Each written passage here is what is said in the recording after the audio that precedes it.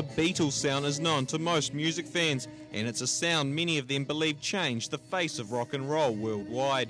The band brought their sound to New Zealand shores in 1964 and played a show in Dunedin on the 26th of June. I think it was a huge thing. It was like royalty coming to town.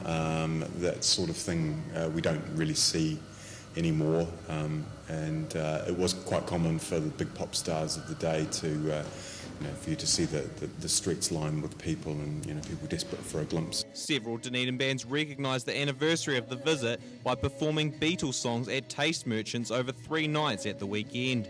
Stedman, the cafe owner, says he wanted to give local artists a chance to pay tribute to the group and budding fans a chance to hear the iconic sound. And even after 50 years, he still hears stories from people who remember the tour.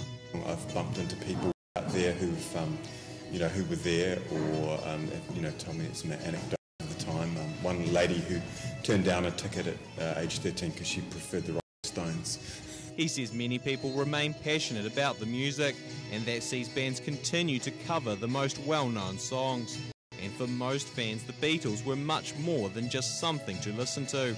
Because they were a phenomenon as much as they were a band, it was, it was that whole youth culture thing coming forward, where they gave young people a bit of a voice. I think that's what makes them special, is the fact that they're greater than the sum of their parts. They're all incredible as individuals, but as a group they were kind of the blueprint, I think, for what's still happening 50 years later. And that model seems set to influence musicians for at least another 50 years.